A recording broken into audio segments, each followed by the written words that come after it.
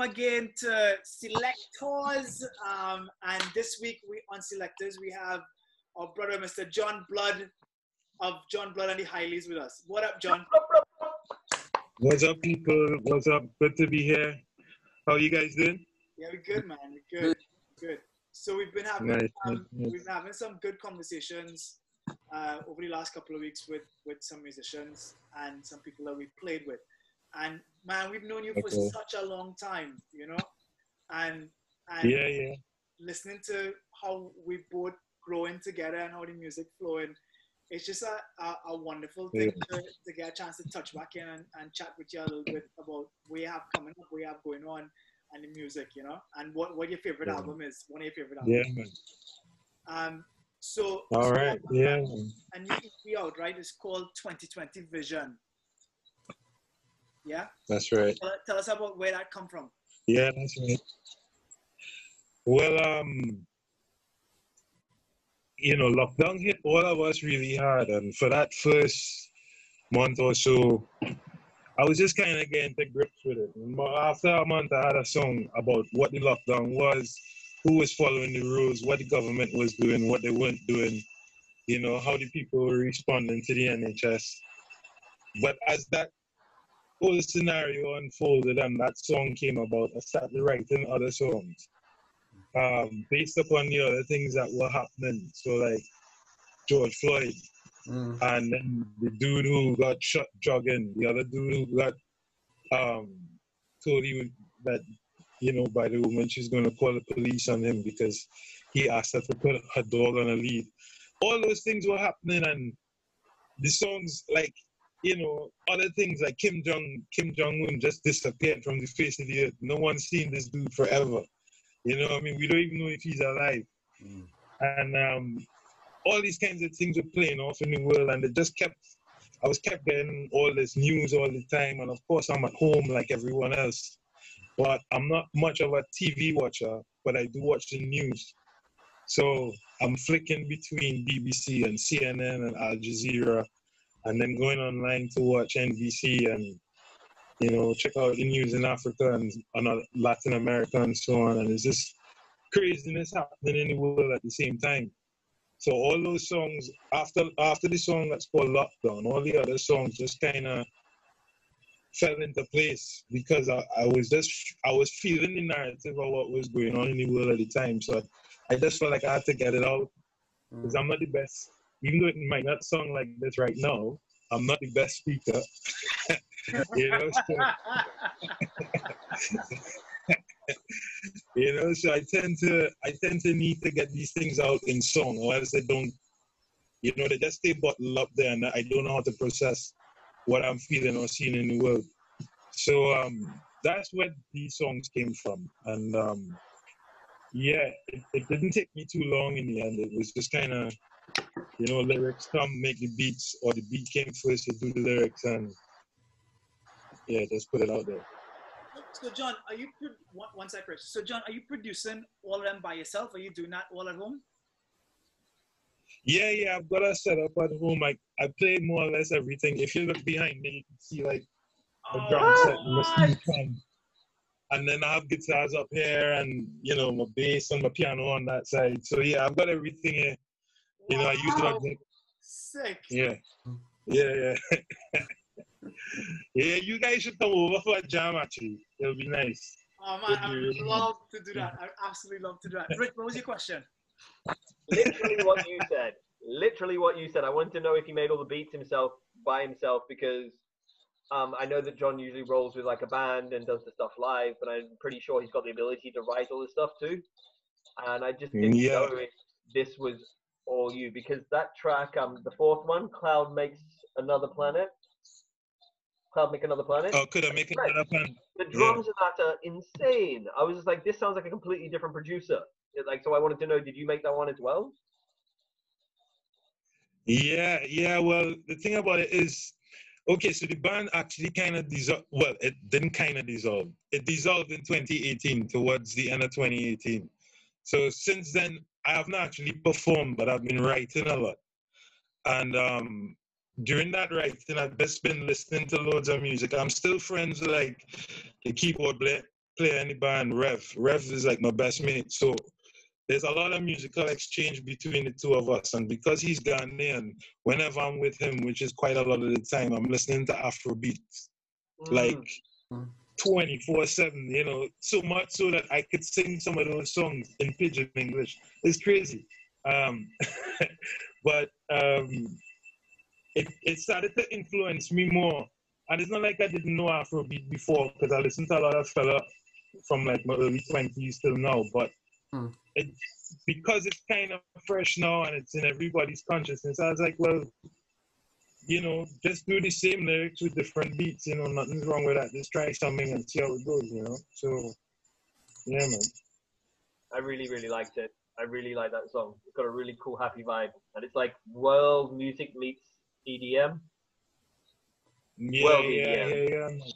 And it's all you, totally. Because I'm listening to it. Yeah, man. I'm listening to it as usual, you know.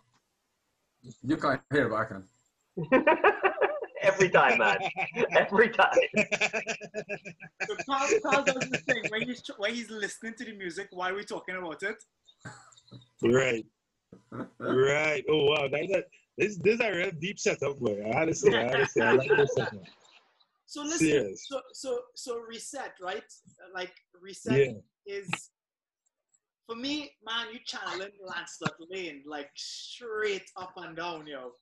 And it's a big compliment, yo. Thanks. And it's still you, right? But the rhythm of the words and the vibe of it just feels like, you know, 70s resistance poetry from behind the bridge, you know, and or Independence Square. It feels like you're on Independence Square. Independence Square is downtown Trinidad. For those of you who don't know, downtown Port of Spain, and it feels like you're shouting out to the world. It one reminded me of home. Two, you know who it reminded me of the most? It reminded me of Malik, the bad poet Malik, Abdul Malik. Oh yeah. All them old school dub poets from like Muta Baruka to Abdul Malik to I mean. Yeah, well, reset. I mean, I love Rapso. I can't get enough of Rapso, but it's just not enough of it out there. So every time I do something, I try to do something with a Rapso track in it or a Rapso feel to it, you know? Because I think it's a wicked art form. I think it's a really, really good art form. And it brings out the best, I think, for Trinidadian writers who trying to do something that could transcend Trinidad. I think I think it's probably one of our best vehicles to do so because it's uniquely Trinidadian, but the message gets across. You know what I'm saying? It's like the words are just as clear as when you listen to a hip hop song or a dance or song, probably even clearer than a dance or song. You know what I'm saying? So it's like I always want to have that Rapso influence in there because like Brother Resistance was massive for me growing up. You know, I still listen to the one album that I have of his like continuously because there's no other album like it. What's the name of the album? There's no other album like it. What's the name of the album, John? I'll have to check it out on my computer, but I can't remember it off the top of my head. But we'll put it in the show notes too. We'll put it in the playlist, yeah. Yeah. But yeah, so like Rapso, I think like before I had another song called Rise Up. Rise Up was that same kind of Rapso vibe, but it was maybe a little mellower. This one's a little more direct, a little more punchier in the face, you know? But like I say, it's because so much different things were happening that there was a lot to see and it had to be direct, it had to be quick. Yeah. It had to, you know, the message had to get across as soon as you got the words out. So like, yeah, and Rapso I think is a great art form to do that, you know, to be direct and to still be musical. I really like, there's a line in it where you say something that I've tried to say, but you say it really eloquently, which is something along the lines of, yeah, all lives matter, but until Black Lives Matter, we wouldn't be talking about it. What's all the chatter, kind of thing. Yeah, Like you yeah, said it yeah. in you said it in one sentence in about 8 words, and I was like, I've been trying to say this, so I have to memorize that to tell people when they say all lives matter. Because I'm like, that is the best response. I was like, that's exactly what you should say. Yeah, exactly. I mean, it's true though. I mean, if all lives didn't matter, nobody would be on the streets protesting because everybody would be treated equally and fairly. So, you know, when they retort with that all lives matter crap, it's just that crap. You know, we shouldn't even take notice of it. To be fair. Mm. Well, I mean, you know, yes, all lives matter. But right now, we're in an acute situation where where oppressed people are dying because of the color of their skin. Like, True. and the poorest among us are dying because of the color of their skin. And that's an acute situation. When we solve that, we can come back and talk about something else after, you know what I mean? But it's like, For real. For real. it's like the head cut off and people bleeding everywhere, but you go in with like plaster because you stub your toe. Like that's not useful in the discourse right now. It's a much more acute situation. Carl, did you want to say something? No, go on. You're listening to the track. Yeah. Carlos busy. Let me talk about survival. Yeah. So tell us about survival. Well, there's a funny story attached to survival. So I was born in England and went to Trinidad when I was like 2. And every couple of years I'd come back to visit my mom for the summer, like for a month or something. And one year, I think it was 1988, I remember I came up in the middle of the school term because I was having problem with my eyes and my mom wanted to get them checked out in England. So I came up and got them checked out. I think I had a small operation or something, or some small procedure. And then I just had like 2 weeks chilling out in England. And I would just go shopping with her wherever she was going. One day we went to Wood Green. Remember, this is 1988, right? And we passed the Our Price. You all remember Our Price? I do. Yeah. Right. So Our Price was a music shop and record shop. And we passed this Our Price in Wood Green. And I asked if we could go in. And she said, yeah. And, you know, by that time, I was massively into music. I was singing and stuff in church and whatever. And, you know, I was listening to everything on the radio. So walking through the record shop, there's just records and cassettes. There's a special section with CDs. Remember, this is 1988. CDs weren't even really a thing yet, you know what I mean? So, like, walking through, and I see a reggae section with cassette albums. And I'm looking through, I see names I know, like Shabba Ranks, I see Cutty Ranks, I see Bob Marley. And then there are quite a few Bob Marley ones. And I asked if I could have 1 or 2. And she said yes, but don't buy anything too expensive. So I'm looking. But there was survival, there was confrontation, there was legend, and there was the legend continues. Now on legend, I knew all the songs already because they were overplayed. You know, in Trinidad especially, they played those songs on legend like over and over and over. So I went for something I didn't know. So I picked survival and I picked confrontation. And then I didn't remember those albums again until I went back to Trinidad. And about 2 weeks after, I took them out of the suitcase and I remember, I was like, oh, damn. And I looked at the back of both of them and confrontation had Buffalo Soldier on it. So I thought I'd listen to survival first. And when I popped survival in, it just blew my mind. The first song was So Much Trouble in the World. So it was the first time I'm hearing about the world in music, you know, like really a global outlook on the world in music. And then the second track was Zimbabwe. And the first line of Zimbabwe is, every man got a right to decide his own destiny. And that just switched something in my head. And from that moment on, I looked at music with a message. I always looked at music with a message after that. So that's why that album's key for me, because it really switched me on to the message that I still try to put in my music today, you know? It's like the continuous theme with me. From that album on, was so deeply entrenched into how I, you know, it really guided the way I thought about music in a big way. And even the way I looked at Trinidadian artists. So like, after that, the artists I would really listen to in Trinidad were like Resistance, Shadow, because Shadow was creative with his lyrics, very creative. And he could talk about issues without talking about them. Whereas Stalin, on the other hand, was direct. So it's like you were getting, you know, that actually opened me up to listening to lyrics a lot more than just going along with the music. Because sometimes we could get carried away with the beat, and it's real shit we're listening to, you know. That's just my opinion. Yeah. So yeah, man. I think my favorite from this album is One Drop. Yeah, big tune. Big tune.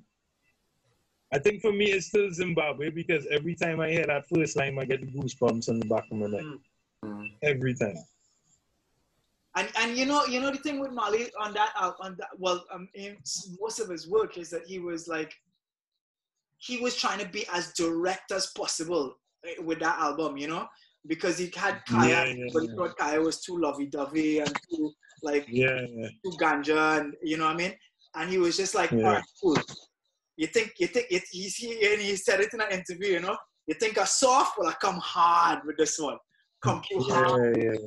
And I know he wanted to like sing Africa, sing about what was happening in Africa and point the whole world to what was going on at the time.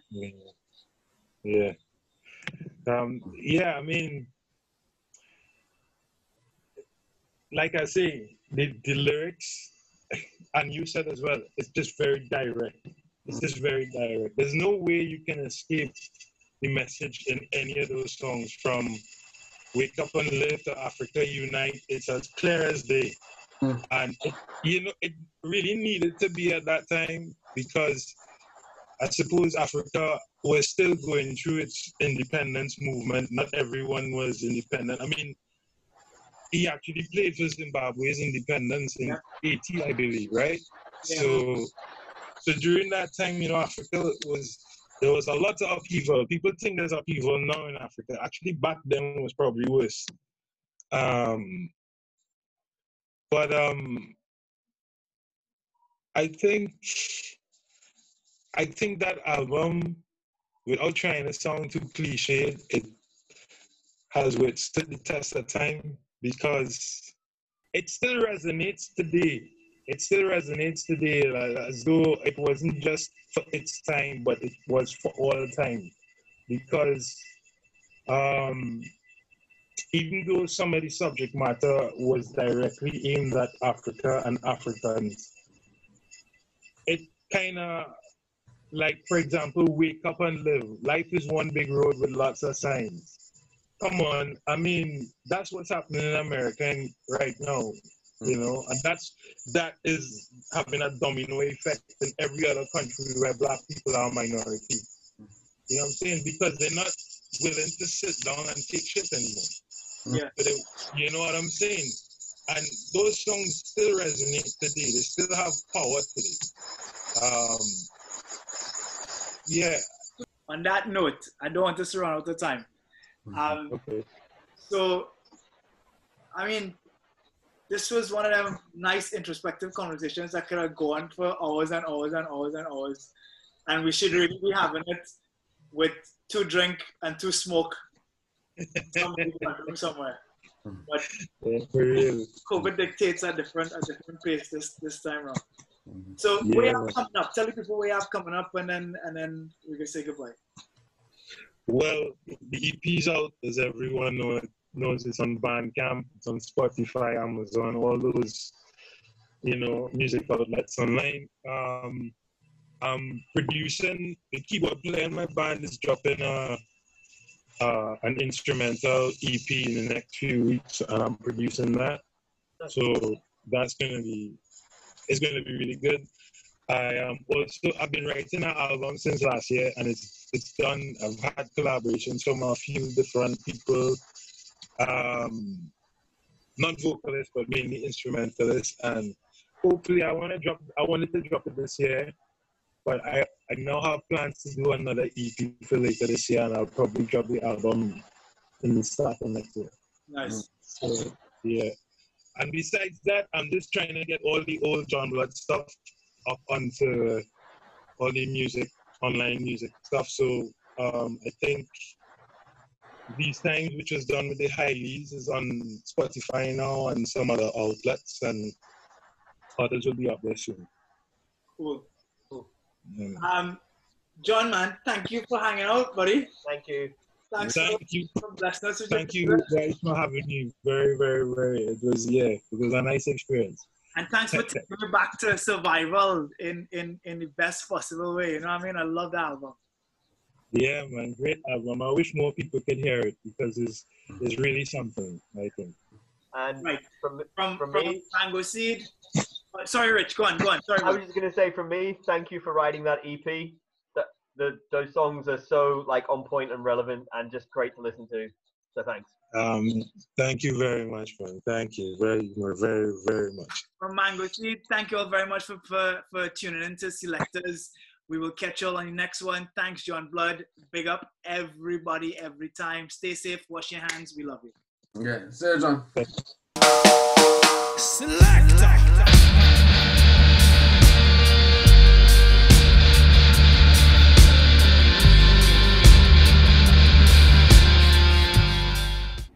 Rich and Nico in the morning. Like, share, and subscribe to all our videos.